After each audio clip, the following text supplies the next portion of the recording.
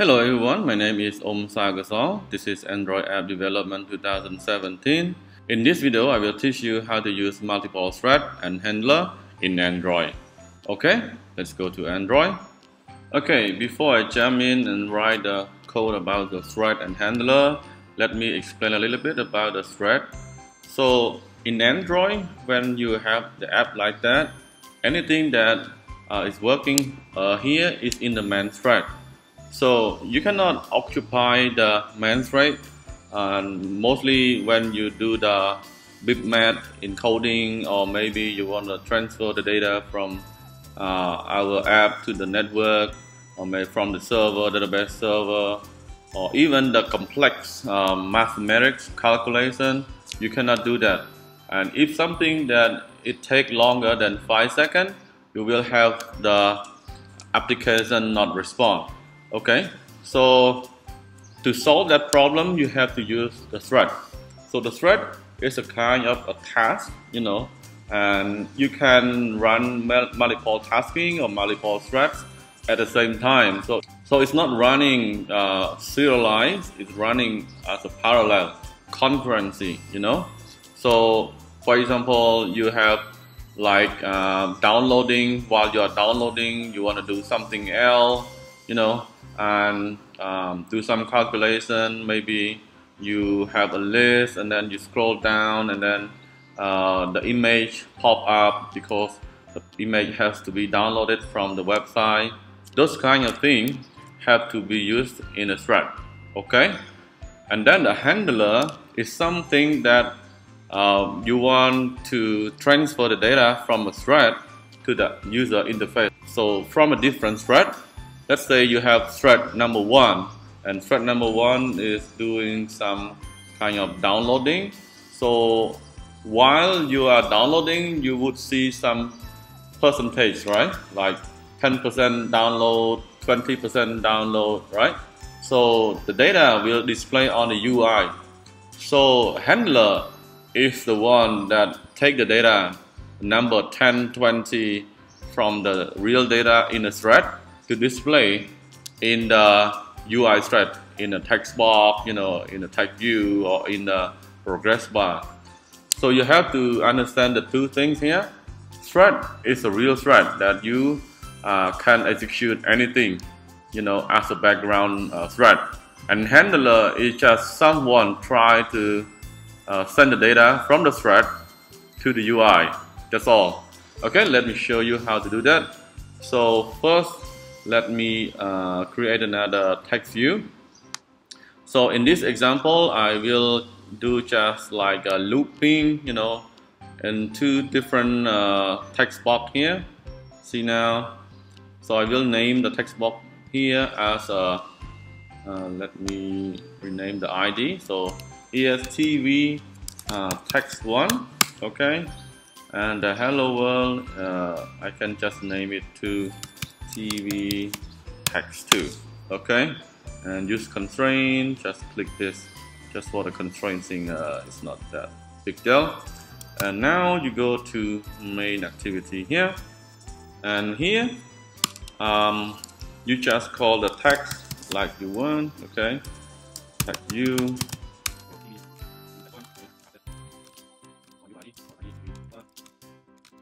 So the idea is that the data will display separately. Let's say it's looping like 1, 2, 3, and here maybe another for loop, but in different speed, So you want to display two data separately in a separate thread. Okay. So to use thread is very easy in Android. Just call thread like that. Okay, and then just call thread 1, okay, and new thread 1, okay.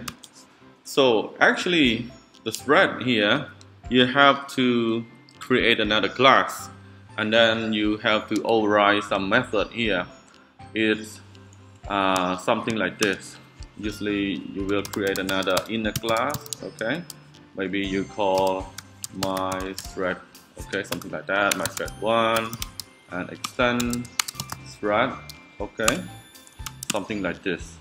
And then you will call run, because thread is a class. Okay, so you can extend like that. But Java has a better way to do that. You can just put the open and close curly brace after the close brace, normal close brace here, and here inside this you can just override this method.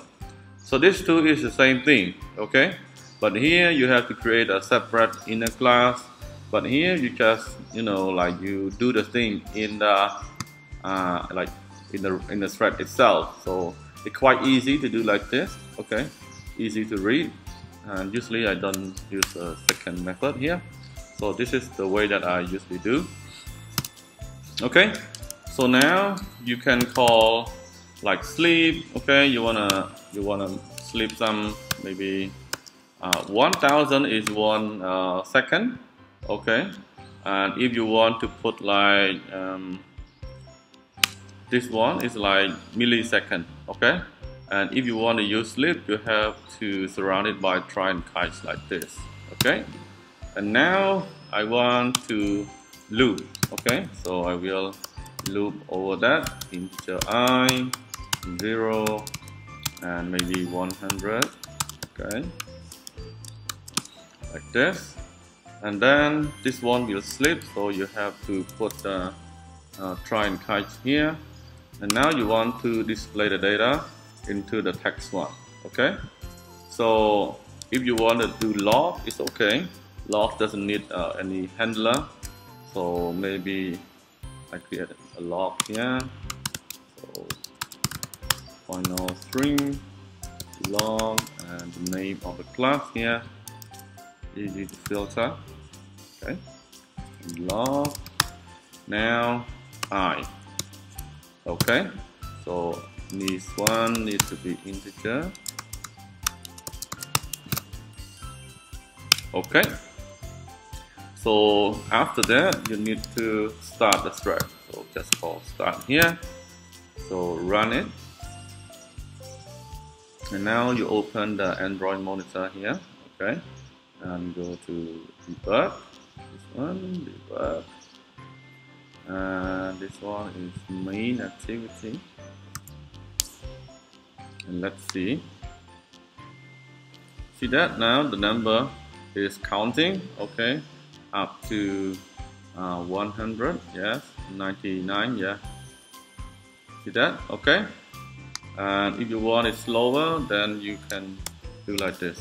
Actually the code here is a real code, but I just give you some basic example.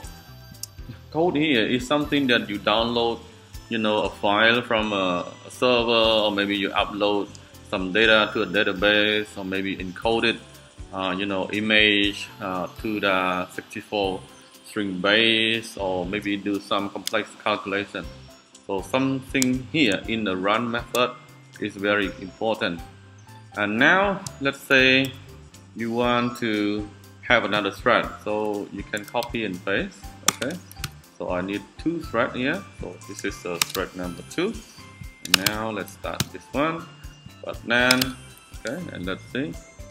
Oh, this one is gonna be I again, so maybe I need to stop it and maybe change it to J, easily to see.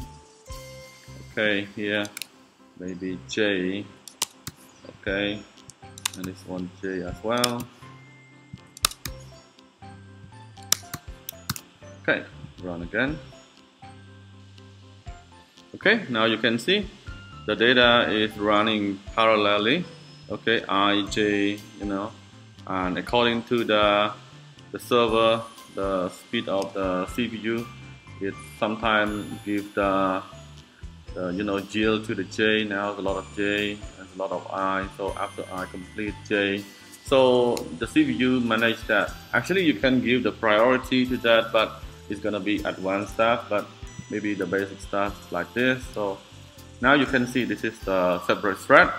So after that, you want to send the data to the UI, right? So here, instead of log, you want to send the data to text one. Okay, so you have to clear it outside.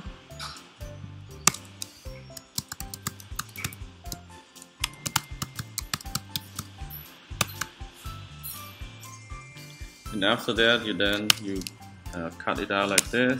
Okay, now the text one here is the property of the class, so then you can use it inside the method here and also in the inner class or maybe anonymous class. Okay, and right here you may think that okay, I will send the data to like set tags. Okay, and then you get the data I like that. Okay, but if you run in a real application, you would have the problem because this one is wrong, because in the thread you cannot send the data into the UI, you have to use the handler.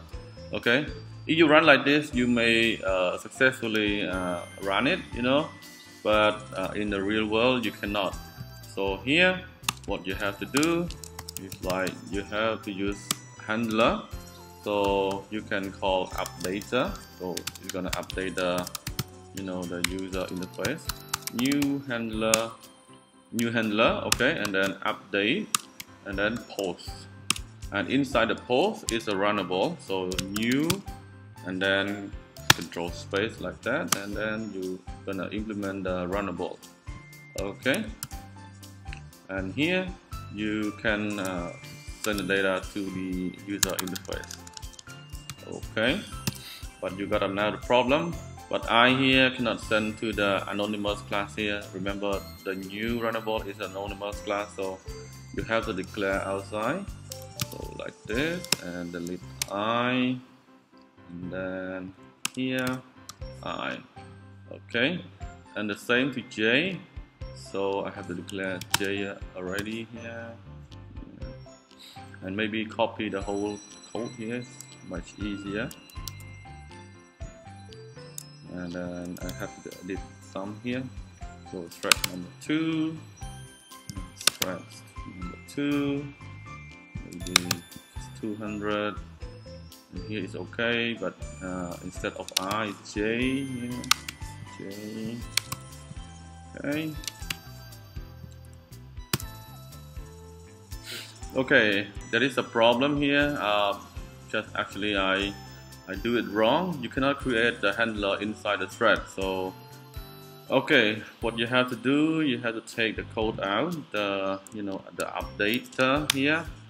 So because you cannot create it inside the the thread, so you have to declare outside, and this one updater 1, this one updater 2. Okay, now this one updater 1, and this one updated 2. But you see the error here, because you have to declare it final, because you're gonna use it in an anonymous class, or maybe it's better to take it outside. I usually take it outside like this, because if you declare it final, then you cannot update any data. Okay, updated 2. Okay, do this way. Now should solve the problem. Handler outside like that. Okay. Okay. Now the update is in the first one because we didn't change the text too. Okay. Run again. See the change. Okay. See that. Now the data is running separately. And imagine this kind of game, like one character is moving, another one is moving, or maybe two files are being uploaded to the server, so it runs separately. So that's it for this video. I hope you like it. If you have any questions, just comment down below, and don't forget to subscribe to this channel. Thank you, and I will see you in the next video.